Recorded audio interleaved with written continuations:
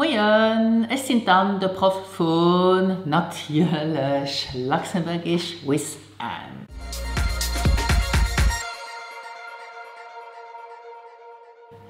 So in this lesson I want you to learn 15 adverbs to make your sentences more interesting. So what is an adverb? Well, an adverb is a small word that helps make your sentence more interesting. So it will add more information, more detail to your sentence. Yes? Bist du bereit für die Lektion? Are you ready? Dann los!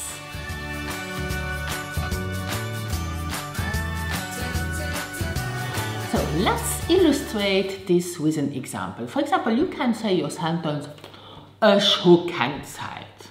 Well, this is a straightforward sentence and it's quite poor in information.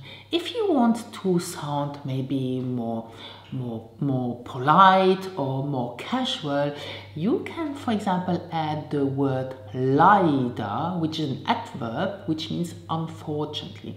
So you can say, schon leider keine Zeit. Or more naturally, schon leider keine Zeit. You see, or you hear, your sentence sounds more polite, okay, not so straightforward. So, in this lesson, learn 15 adverbs to make your phrases sound more interesting. So, before you learn now these 15 adverbs, learn first where to put your adverb in a sentence. So this is quite easy. So it is an adverb. So it goes along with the verb. So you can put it immediately after the main verb. As in our sentence, ich habe leider keine Zeit. So hun is the main verb and then it is followed by the adverb. Ich habe leider keine Zeit. Or you can start with the adverb. So you can say leider habe ich keine Zeit. But if you start with your adverb, remember that you have to put your verb second element in the sentence. Therefore, it is leider habe ich and not leider ich habe. Okay? Great. So let's start with the first adverb, leider, and pronounce it leider. Okay? So you can say leider habe ich nur keine Zeit für Tennis zu spielen. I repeat, leider habe ich nur keine Zeit für Tennis zu spielen. Let's move on with the adverb unbedingt. Unbedingt. For example, ich muss halt unbedingt an die Apotheke gehen. Let's imagine the sentence without the adverb. Ich muss halt an die Apotheke gehen. Then the sentence is neutral. There is no much detail in the information. But if you add unbedingt, you give more information. Ich muss halt unbedingt an die Apotheke gehen. You see the difference? Great. Let's move on with bestimmt. Bestimmt. For example, jenes bestimmt geschwind heil. Jenes bestimmt geschwind heil. Hoffentlich. Hoffentlich. Hoffentlich bleibt wieder der Weekend so gut. Hoffentlich bleibt wieder der Weekend so gut. Zufällig. Zufällig. Ich habe unseren Opa zufällig am Kino getroffen. Ich habe unseren Opa zufällig am Kino getroffen. Natürlich.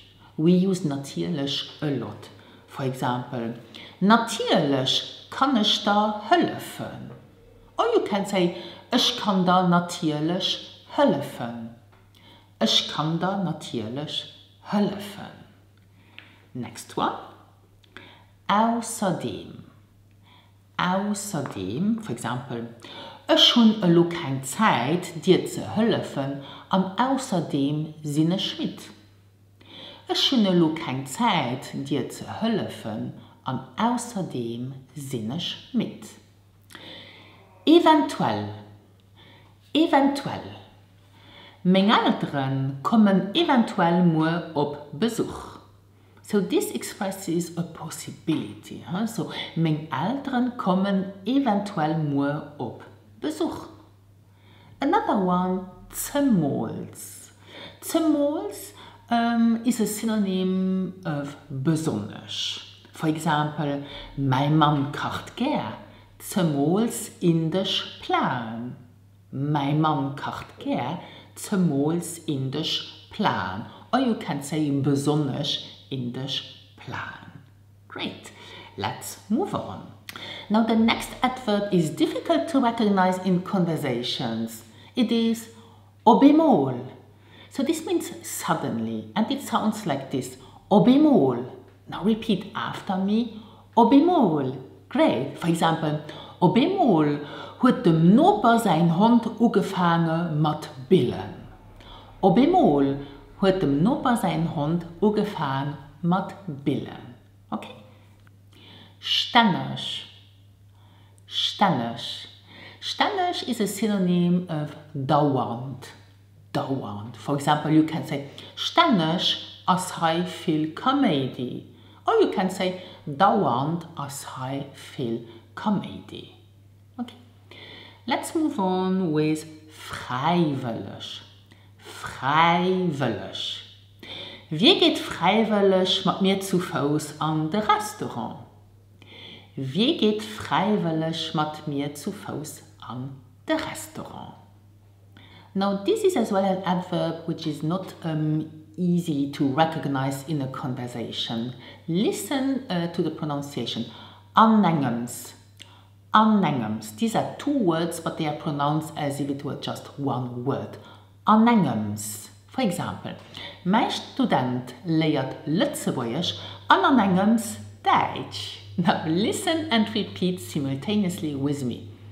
Mein Student lehrt Luxembourgish und aannemens Deutsch. Great.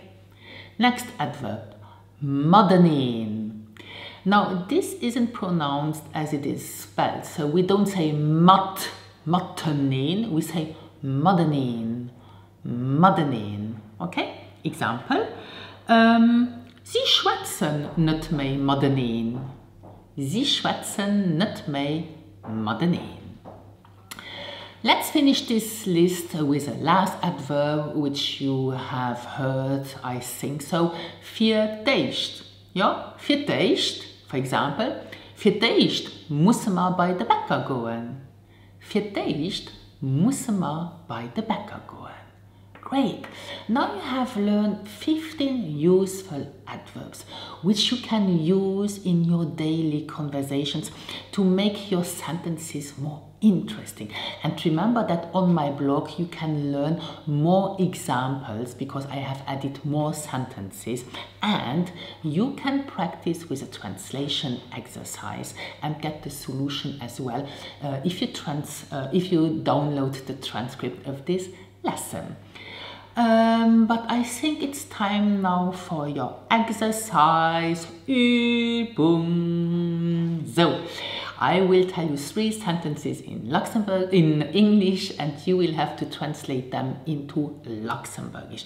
And put your answer in the comments below so to get my feedback. Satz Nummer 8. Suddenly, they all laughed.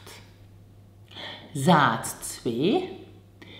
Do you have to constantly ask me something? Satz 3. Maybe my parents will pop in tomorrow. Great. So write your comments, your answer in the comments below. Merci fürs Zugucken. Thank you for watching. Und bis nächstes Jahr.